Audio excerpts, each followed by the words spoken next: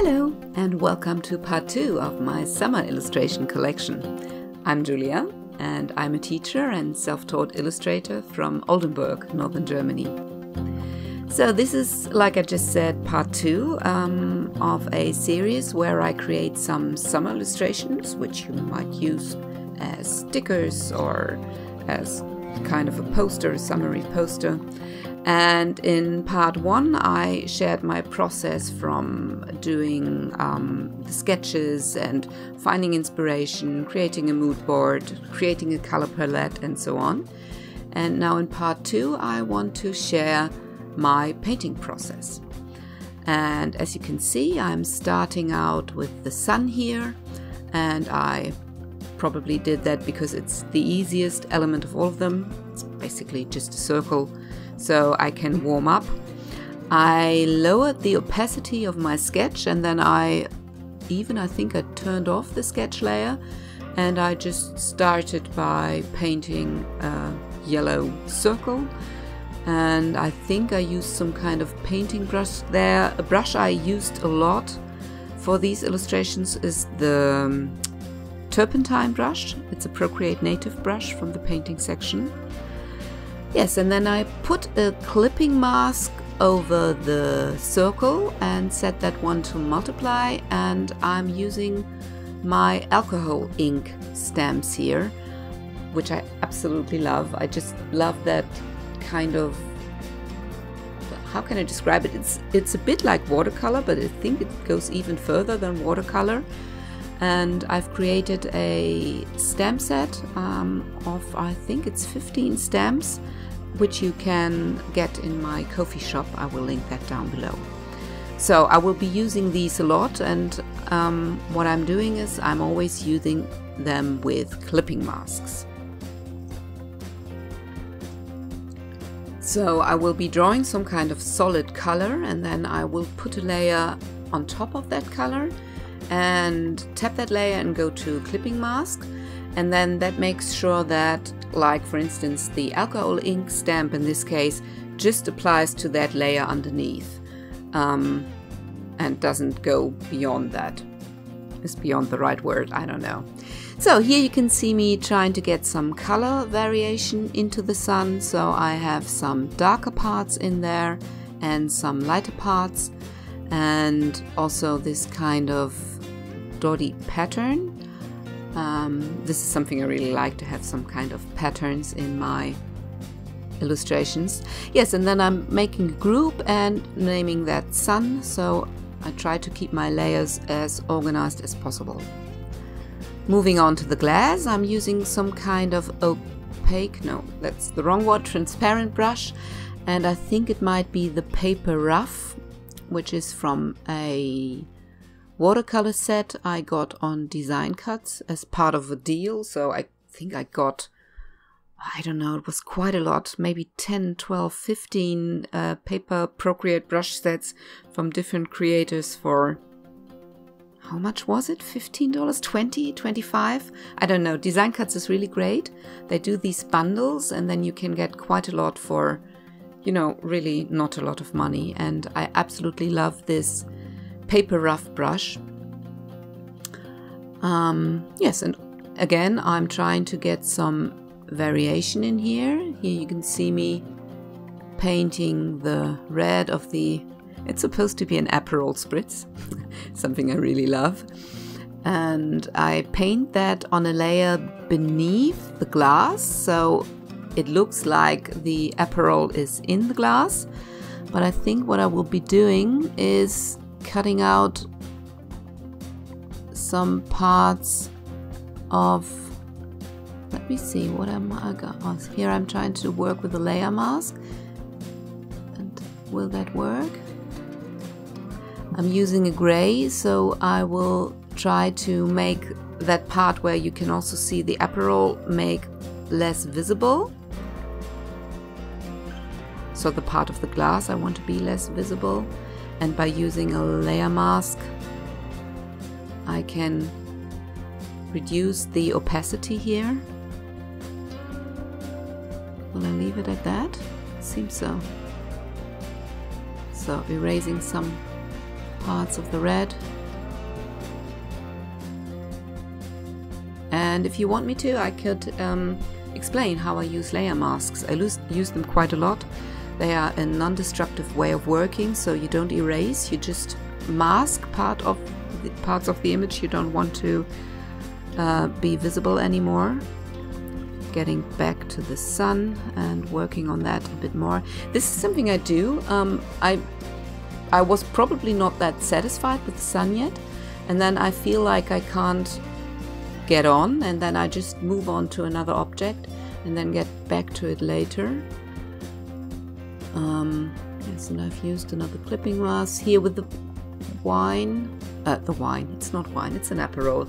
I think I'm doing the same, getting back to it later on, because I struggle with this orange. I remember that, and I think I will kind of move it to another place, and then I will get back to the Aperol later. So I didn't tell you this, but when I worked on the sun, I also set many of the layers that I made clipping mask with these alcohol ink stamps. I set them to different blending modes like color dodge or multiply. And when I started out using Procreate, I really didn't use a lot of blending modes, but the more I worked with it, the more I used them, and I really encourage you to try out using blending modes and just see what they do, because they can get, especially with, you know, if you want to portray some lighting, like maybe a forest where the light comes through the leaves, you can get really nice results with using, I think it's the add mode I use a lot with the yellow. So yes, definitely check that out. Here I'm duplicating the stamp, the alcohol ink stamp I created, and you can also move these stamps around by using the arrow, and then you can, you know, turn them around, drag them around.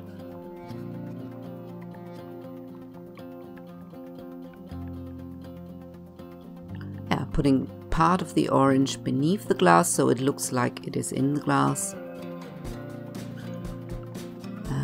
Working on the glass a bit more. I just realized I have never really painted glass before, and I remember it took me quite a while. And if I look at it now, it seems kind of too brownish. It should be more of a bluish kind of look. Anyways, here I put a very transparent layer of watercolor above the Aperol to make it look more like it is in the glass. And the brush I used was, I forgot the name right now, but it's from Lucy Fleming. I will link down the brush set. I will link the brush set down below. I took one of her classes on Domestica, and you got the brush set there for free, and I can't recommend this class enough. It's about children's illustrations. I will link it down below as well. And yes, so I got a lot of great tips for creating a lovely scene, and I also got this brush set, and I've been using this brush ever since I took the class.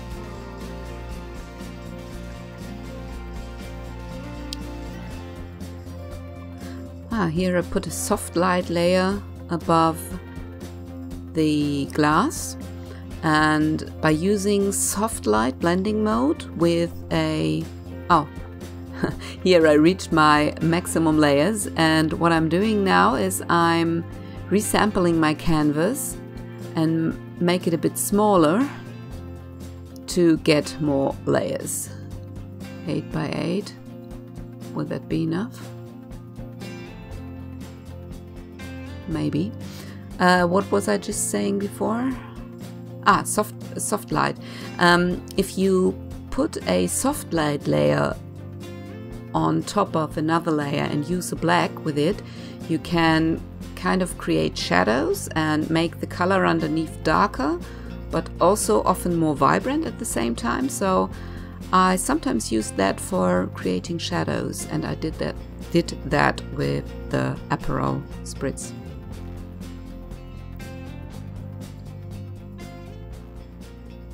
Yes, with the shell I did the same. I just created a base color with some kind of beige, and then I used some of my alcohol ink stamps, and sometimes I used them with multiply and create darker parts with it, and sometimes I also used them with white or with blending modes like add or screen to create highlights. Yes, and I'm playing around with the blending mode of the white alcohol ink stamp there. And here I'm creating a darker stamp with multiply.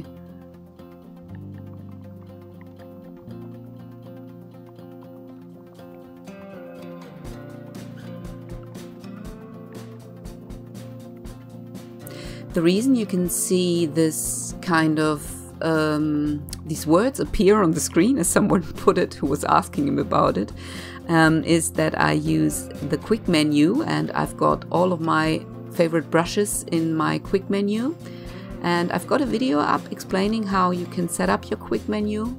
It really speeds up your workflow, so check that video out. If I can figure out how, I will link it somewhere, but I will definitely link it down in the description. Or maybe you just check out all my other videos and find it there. Yes, another trick you can do if you feel that an effect of a clipping mask or a stamp or something, some texture you created is too intense, you can just lower the opacity of that layer and make or check out if you like it better if the opacity is lower. Sorry, I was just looking at what I was doing here. Yes, using more and more alcohol ink stamps, and then going onto the base layer and painting a bit on it. Oh no, I did that on a clipping mask. Deleting some layers.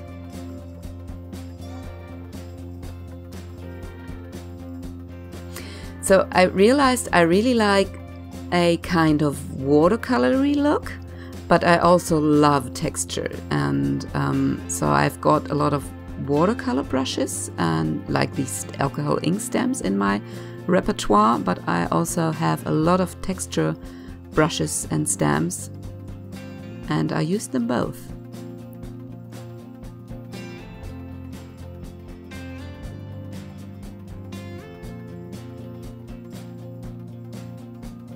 So with this umbrella, I'm creating a new layer for every color I'm using.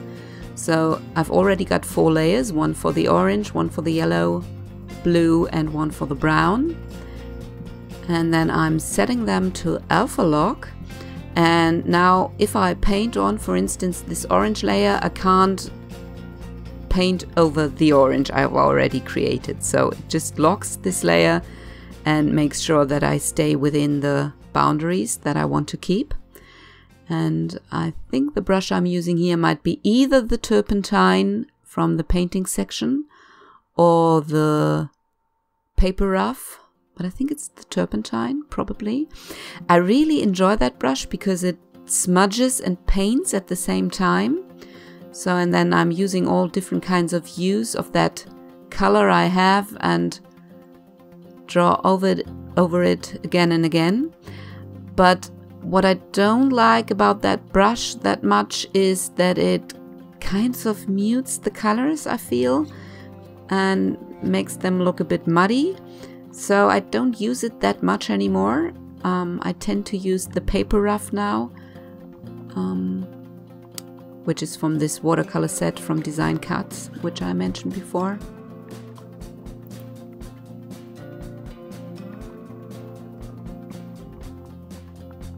Here I'm painting a bit on the, what's the word for that? I don't even know in German.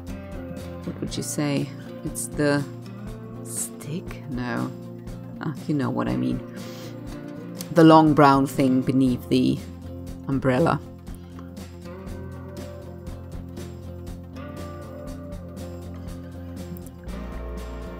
Yeah, so now I'm starting to work with clipping masks.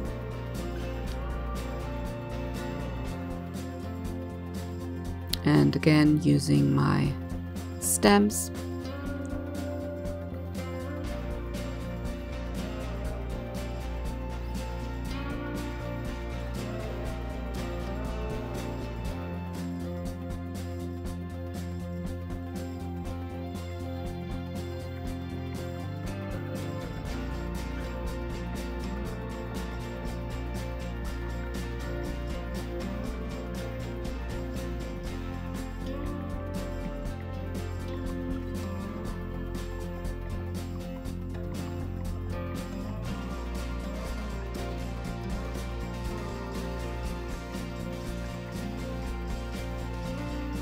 I just again realize how long I tend to work on an object. Oh, it seems I'm done now. Sonnenschirm. Umbrella. Sun umbrella? Is it a sun umbrella? I don't know. Yes, I think part of part of why I'm working so long on these objects is because I still try to figure out how to do it in a way that makes me like the result. Moving on to the watermelon here, and yes, that might be interesting. What I'm doing here is I use a textured brush as an eraser, so you can see the eraser is blue. So I'm erasing parts of the red and the green here, and if I use an eraser that is textured, that makes the edges more textured. And the brush I'm using might be the, I can't remember now how it's called. I would have to look that up. But I know that there is one brush that's similar in Procreate, and I think that's the Copperhead brush. I will try to remember to look that up and put it in the description. Yes, and again, I'm trying to make sure that there are variations of lighter and darker parts. Using my alcohol stamps again. Feel like I'm repeating myself, which of course I am.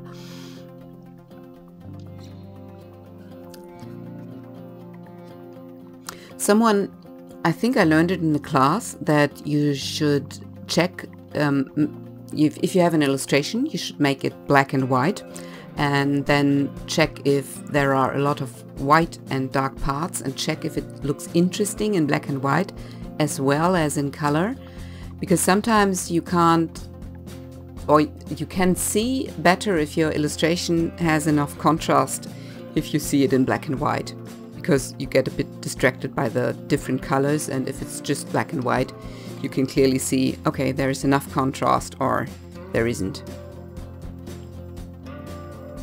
Did I already say that it's the brush I'm using here to erase is the dried up brush? I looked it up. I'm not quite sure whether I said that or not. The dried up brush and the Procreate alternative would be, I will link the dried up brush, but the Procreate alternative would be the Copperhead.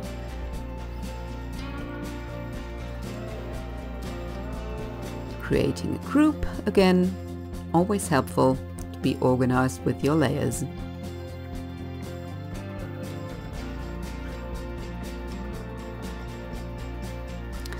Ah yeah, here I'm doing something which I actually don't do anymore, or not very often.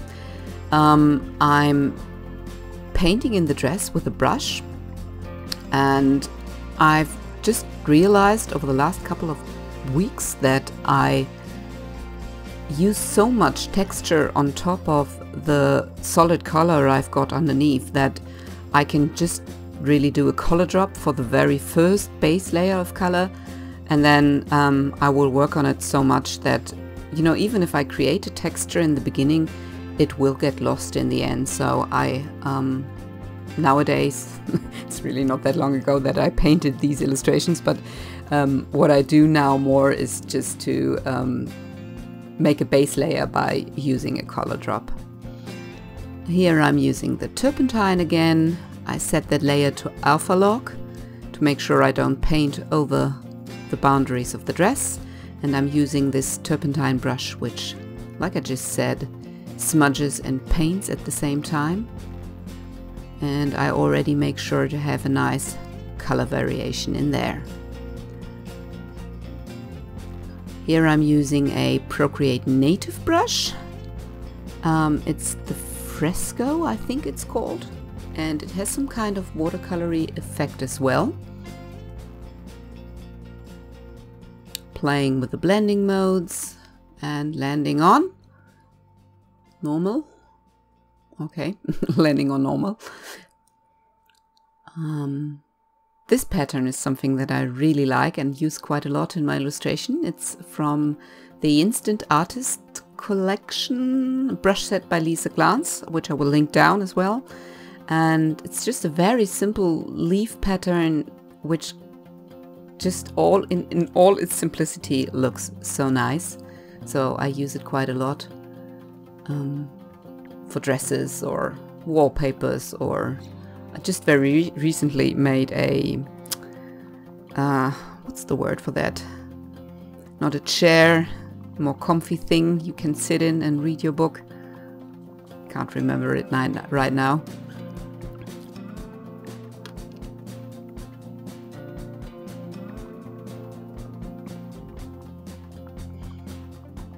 Again, I'm erasing parts that I don't want with a textured brush to make the edge look more textured.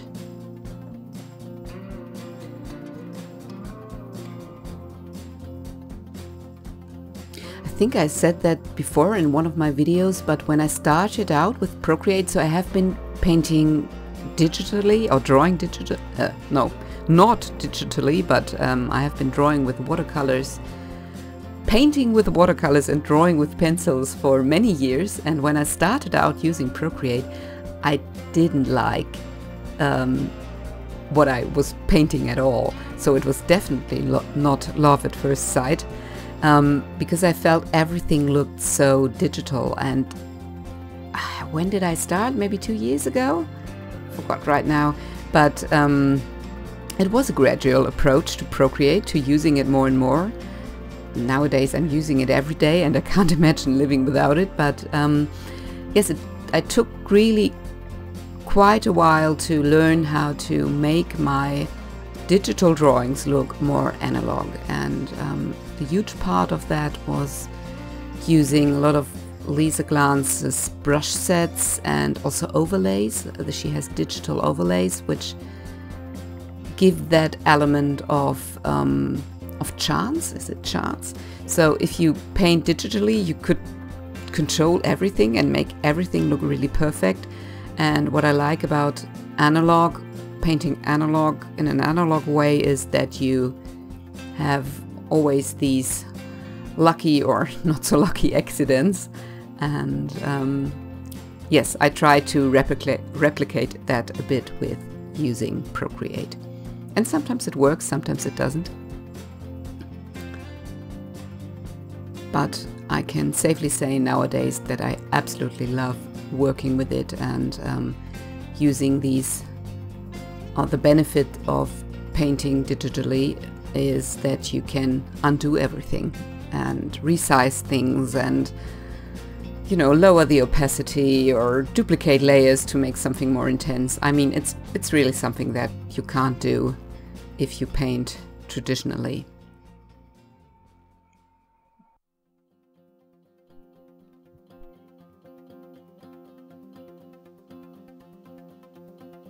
Oh, here you can see me. Oh no, you can't. Maybe a little bit. Like if it's not a clipping mask, it goes over the edge, and I will in a minute make that. No, I won't. I will just erase it. Okay, so I thought I could teach you a lesson, but I couldn't.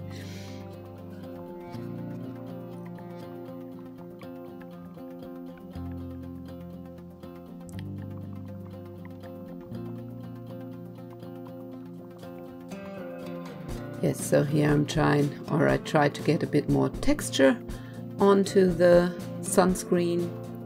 Sunscreen, is it the right word? And then I move on to the glasses. They were my least favorite part, and that's probably because they are so dark. So try it one more time, seems. Yes, I don't know why I made them brown. I think I will also try to make them blue, but don't like it. I'm not quite sure. But they were just dark and plain, and it was just no fun to paint them. But I thought you can't have a good summer illustration collection without some sunglasses, so I had to push through. Again, I'm erasing the edge with a textured brush, probably the dried up brush I mentioned before.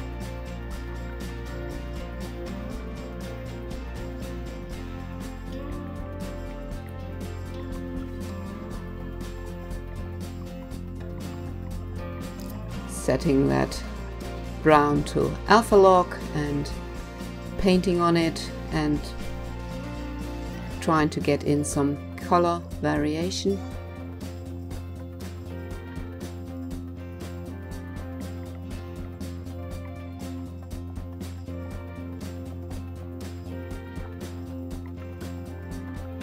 Doing the same with the glasses.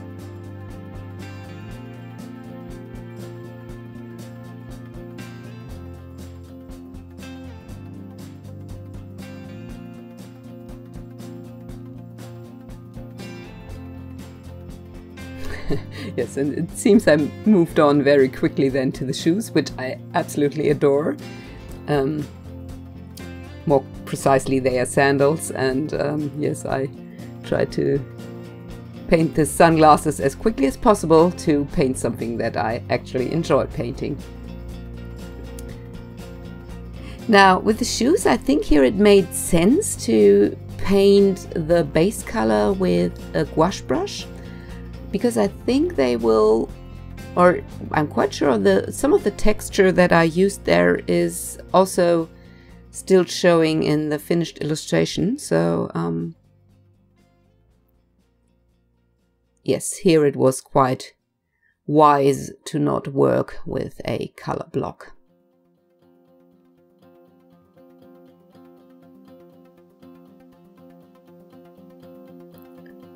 Trying if I want to have the soles of the shoes, sandals, blue.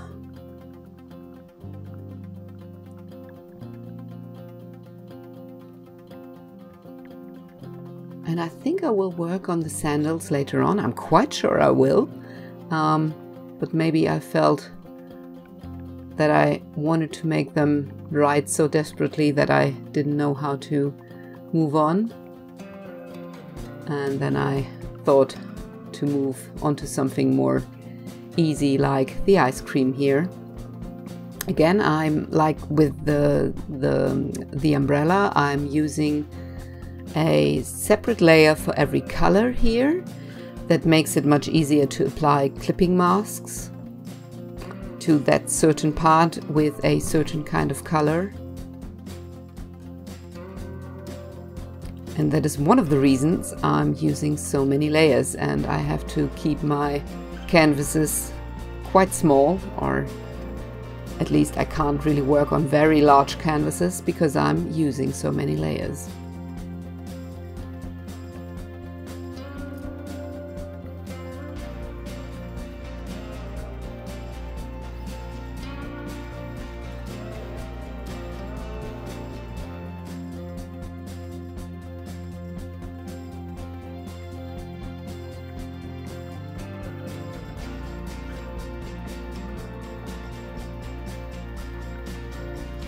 Yes, here I'm doing some mark making or creating little patterns.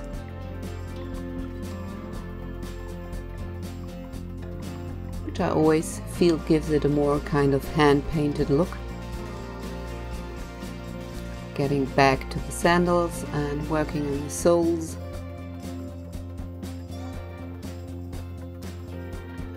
like I'm working with a turpentine here.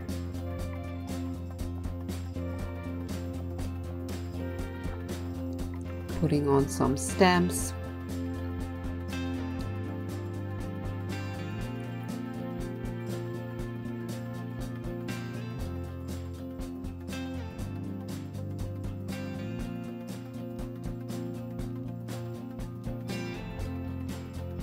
Trying to get more kind of a 3D look by making the edges a bit darker and creating a highlight on top.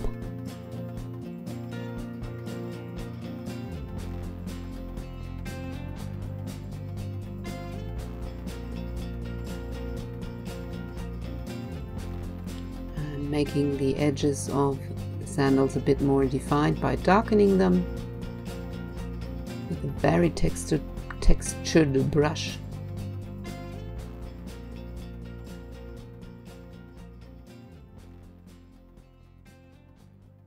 Adding some more highlights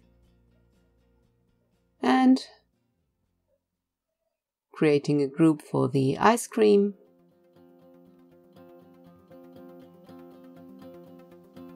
Again, trying to make it look a bit more 3D.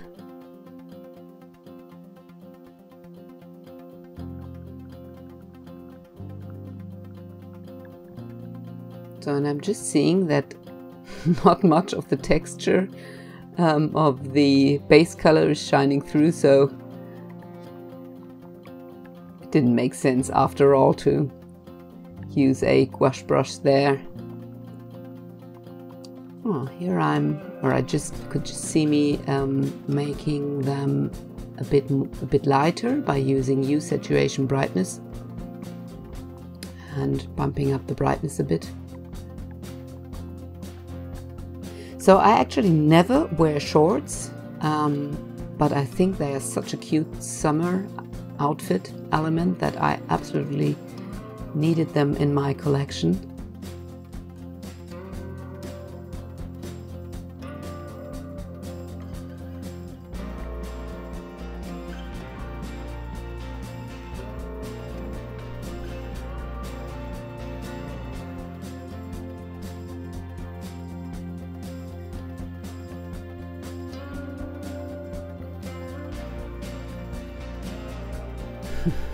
Taking the easy way by just selecting that part and copying and pasting it. Also something that you can't do with traditional mediums, and sometimes it saves a bit of time. Yeah, I'm using the turpentine brush here again to make it look more painterly.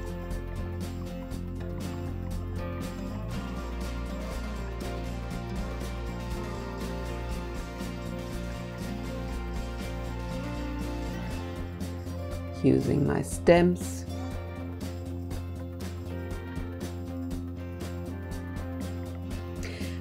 Sometimes I zoom out to because you can really tell from afar if your illustration looks interesting or not. And again, with interesting, I mainly mean having a good good contrast in there.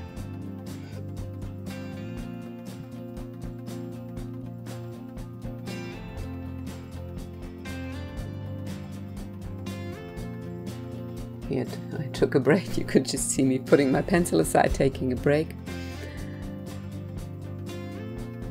I don't know the actual time it took me. I will maybe check that out later. But for now, it's most of the time if I do an illustration, it takes me about, let's say, 12 to 14 hours. With the iPad, you can track your time and see how much you actually paint. And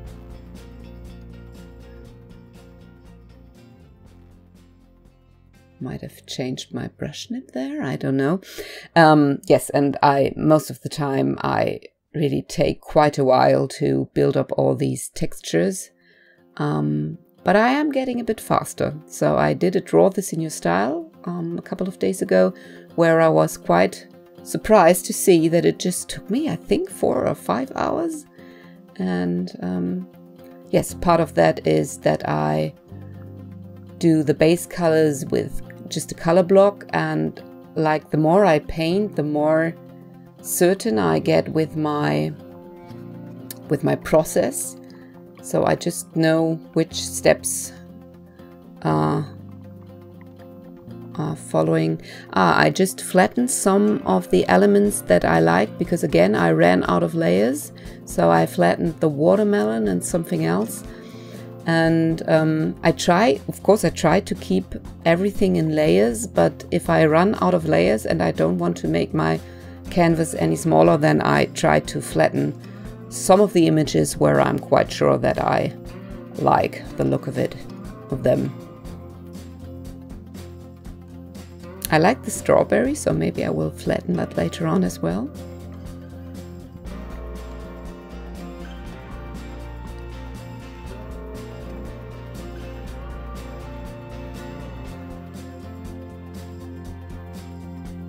Here I'm looking for a nice pattern to put on the strawberry, but then decide against it. Yes, and there it is.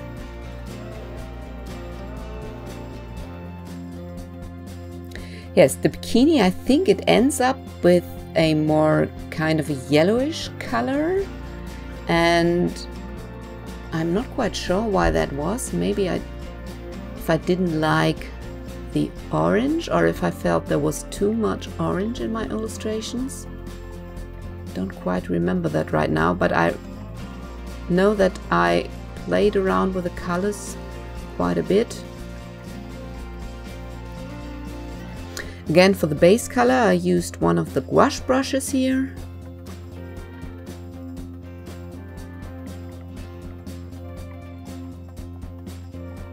And then using the turpentine on the base color while having on the alpha lock mode. So alpha lock means that you can't paint over the edges of the color you already put down. Sometimes you can dab with these brushes, like for instance if you dab on your canvas with the turpentine brush, it's kind of like a stamp, and it also gives a very nice texture. This is quite a difficult word for me to pronounce. It's texture.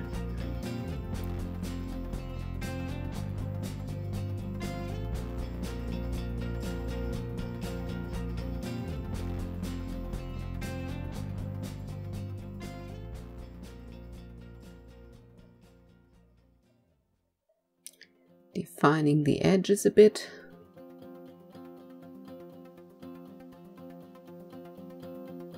Here I'm putting one of Lisa Glance's pattern onto the bikini. But I remember I really wasn't satisfied with the result, and if I look at it now, I don't like the color of it. I'm checking the what is it called, the color thumbnail in between to look, because like in my first video you can see me trying to figure out which color has to go where to have a good balance of all of the colors I want to use. And I put down orange for the bikini, but yeah, I really don't like how it looks. Now this is already my last element, the seagull. I wanted to make it look very nice, but I'm quite semi-satisfied with it. I think it looks a bit plain in the end. But for me, summer is very, very highly connected with the seagulls and the sound of them, and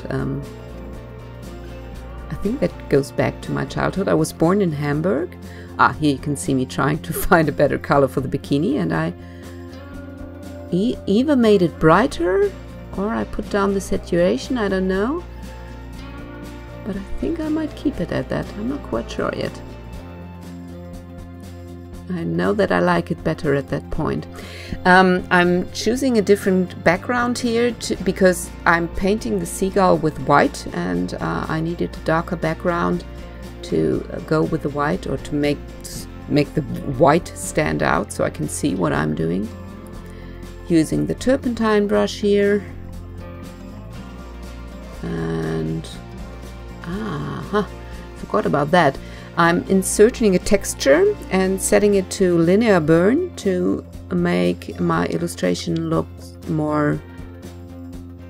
even more hand-drawn, hand-painted. You can get these textures on my Ko-fi as well. They are free. I will link them down below. Oh, and I forgot about that little flower there. But I think I will keep that one very easy, very simple.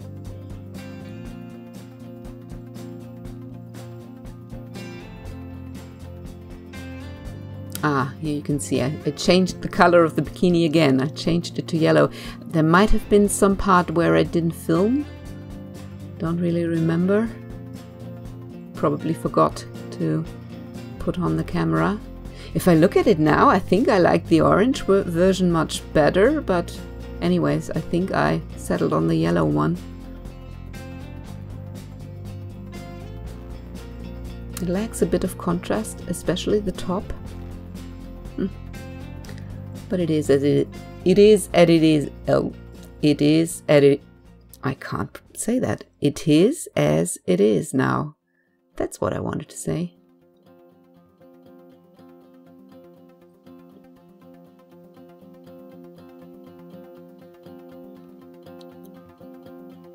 Again, putting a little kind of pattern onto that flower to make it look a bit more interesting and hand painted.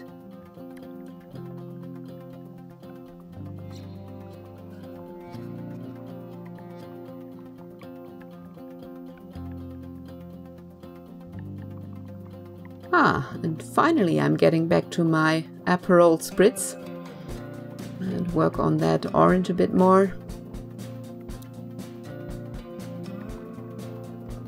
I might also add in some leaves, or did I just leave them out because I was too lazy? Oh no, there I paint them. I remember that I wanted to have some.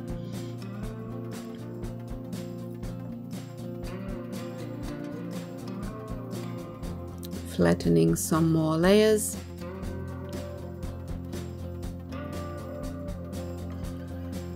And I think I will get back to the seagull again, because I'm still not very happy with it. Oh yes, painting a little pattern on the neck. That is something I really like.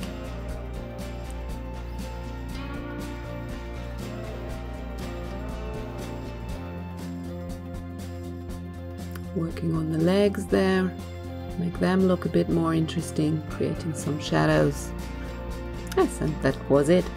Thanks for watching, and make sure to maybe check out some of my other videos. Bye!